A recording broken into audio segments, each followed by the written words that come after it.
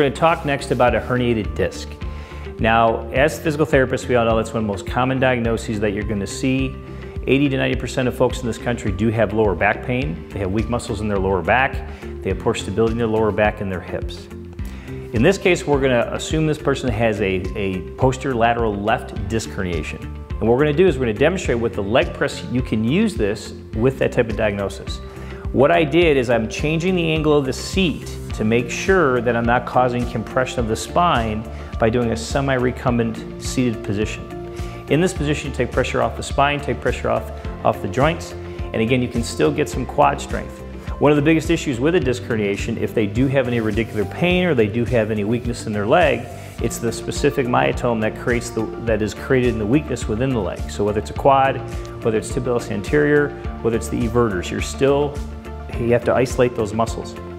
So we're going to demonstrate how to do the leg press with a disc herniation that's not acute, but it's not very chronic either. It's pretty much in between those two. They're getting better, but it's still there.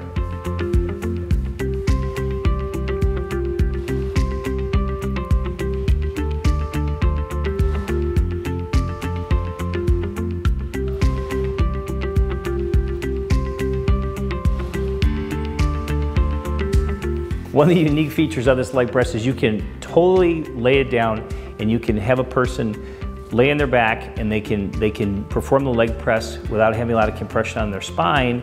And also patients that do have a disc herniation or they do have any back pain, they can actually do it in this position as well. Besides the semi-recumbent position, they can do it when they're lying on their back.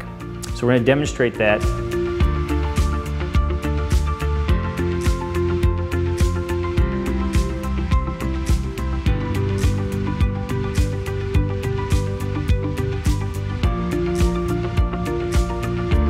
So this supine position for some posterior lateral disc herniations is very comfortable.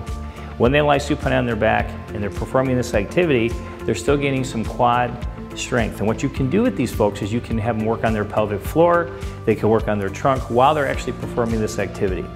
So I encourage you to work with these patients with this type of machine so you can actually gain the strength they need in their trunk, gain the strength they need in their legs, when they have a diagnosis for lower back pain, SI dysfunction, or disc herniation.